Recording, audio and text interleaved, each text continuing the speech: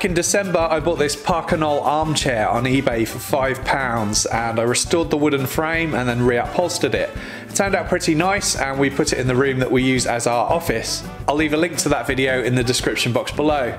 Anyway, we wanted a footstool to go with that chair, and a couple of weeks after completing that project we were at our local recycling centre getting rid of some junk, and they have a small resale store where they sell a few things that they deem too good to be thrown away. As you can imagine, being the scavenger that I am, I always like to have a look and see what they have to offer, and they had this old piano stool there for the price of virtually nothing. I can't remember exactly, but it was something like 50p or £1. So I picked it up, paid for it and brought it home. It had been out in the rain, so you can see it's soaked through, so I left it out in the sun to dry off. That was about 6 months ago now, and finally I had some time to get it into the workshop and do some work on it. As you can see, the finish is in pretty bad condition. There was a loose leg joint that would need to be sorted out too, and the hinges were loose, and at this point I had no idea how much of an issue that would turn out to be.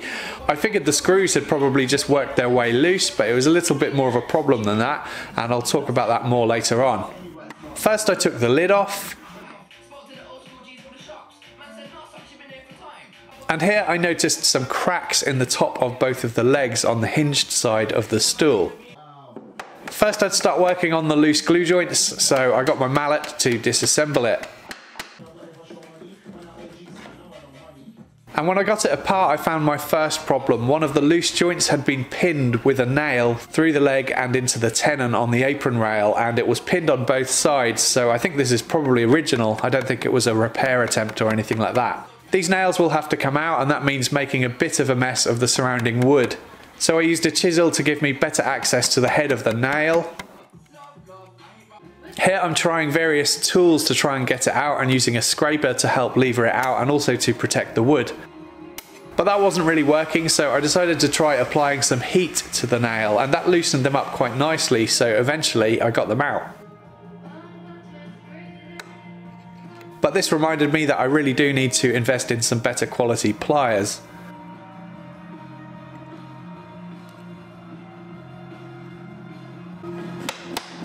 Now I can get those loose legs apart, and I label up the parts so that I can remember to put them back in the right place.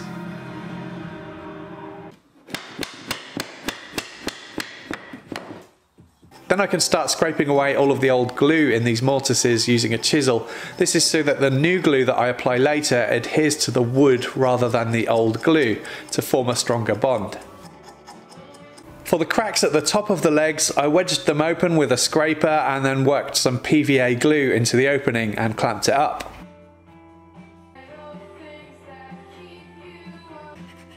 Here I'm using my carbide scraper to remove the old glue from the tenons. And then I can apply new glue and clamp everything back together.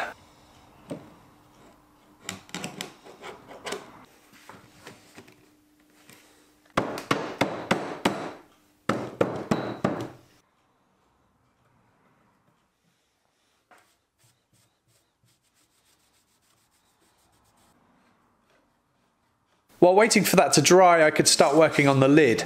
I unscrewed this frame from the seat pad and then it pulled off. And I could start stripping it. I'm not going to reuse any of this stuff because it's really old and probably not fire retardant. But I do want to use this chipboard on the bottom as a template to draw around onto a new piece of plywood that I had. I can use that as the seat pad base for the new lid. I used the track saw to cut that out.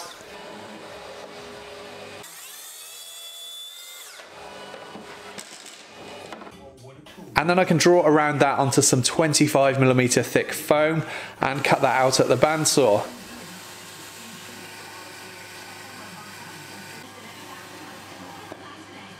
Fortunately, I had some of this mustard velvet left over that I bought for the Parker Knoll chair, so I can use this on the stool so that they match.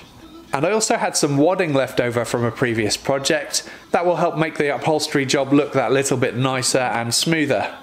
Here I'm laying out all of the pieces. These fabric scissors have been great. I bought these when I worked on the Parker Knoll chair. Link to these and to many of the other tools that I use at the My Tools link in the description box below if you're interested. And then I start upholstering one long side using my air stapler.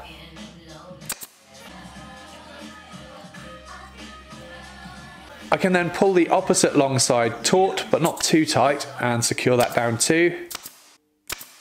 And then I do the same process again to the shorter edges. And I like to leave the corners until last, and this method always works best for me. So here I fold the corners in at a 45-degree angle, secure it down, and then try and fold in whatever's left over and secure that down too.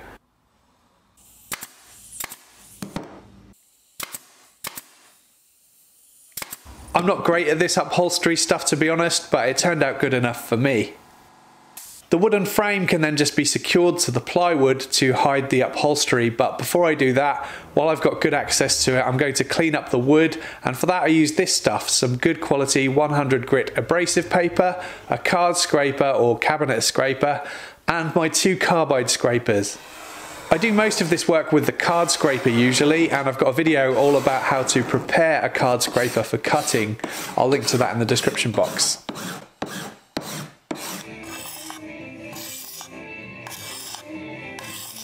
Then I do a bit of sanding, and then I apply a coat of shellac, which is just going to help seal the wood and also pop the grain and make it look really nice.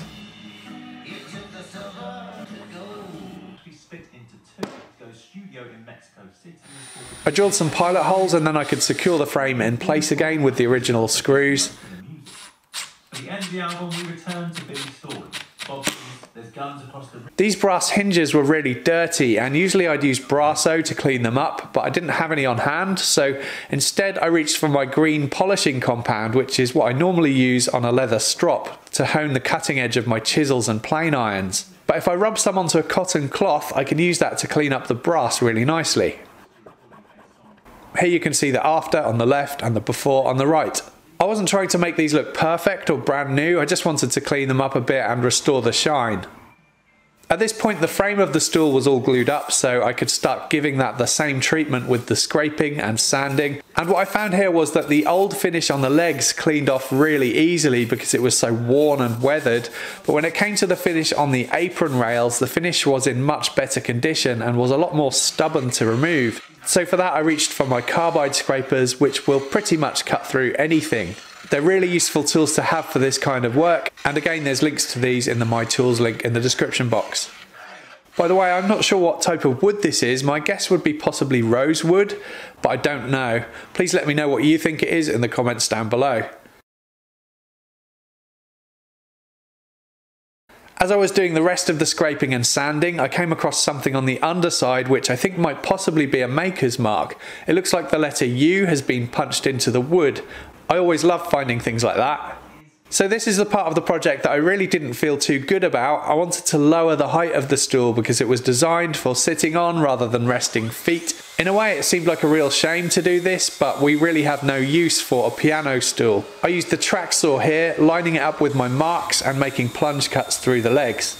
And whenever I do this, it usually results in having to spend some time carefully leveling the legs so that there's no wobble, but not this time, it was fine. I eased over the edges with some sandpaper just to help prevent the grain from tearing out if anyone drags this around the floor. I could use some of that wadding from earlier wrapped in a cotton cloth to apply the shellac.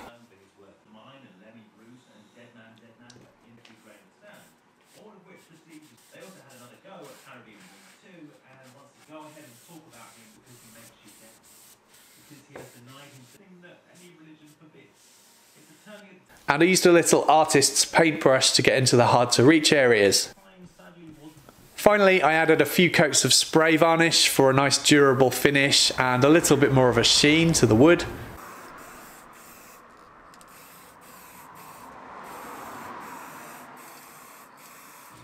In between coats, I sprayed on a little water and then denibbed using some 400 grit wet and dry paper before wiping away the slurry and recoating in a final coat of varnish.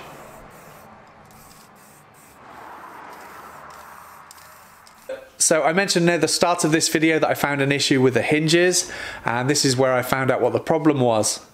So a bit of an unexpected twist at the end of this project.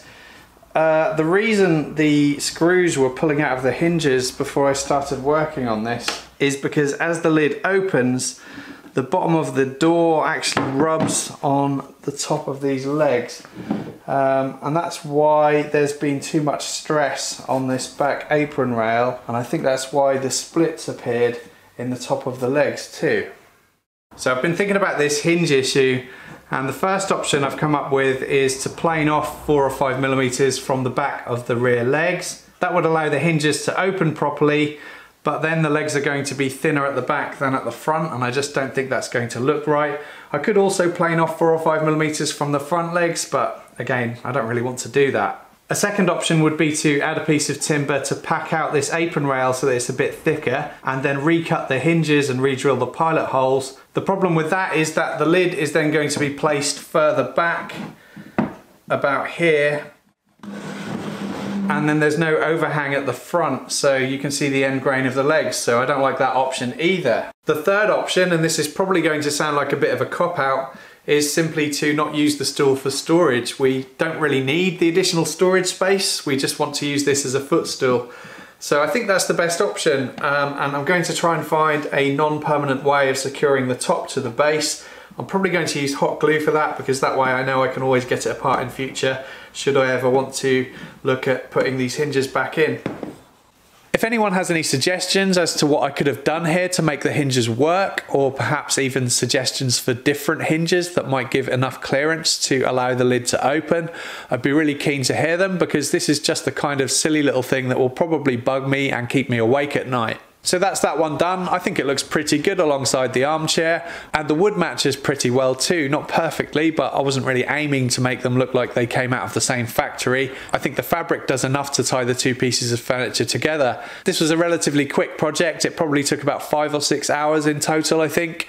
Really happy I found it, and glad it has a new lease of life, even though its original purpose as a piano stool is no longer applicable. I hope you enjoyed the video. Please subscribe for more weekly woodworking videos. If you'd like to help support the channel, you can do that via PayPal or Patreon. Links in the description box below. On Patreon, you can also get early access to my videos, exclusive content, free plans and cut lists for my projects, and a name credit at the end of my videos. Thank you for watching.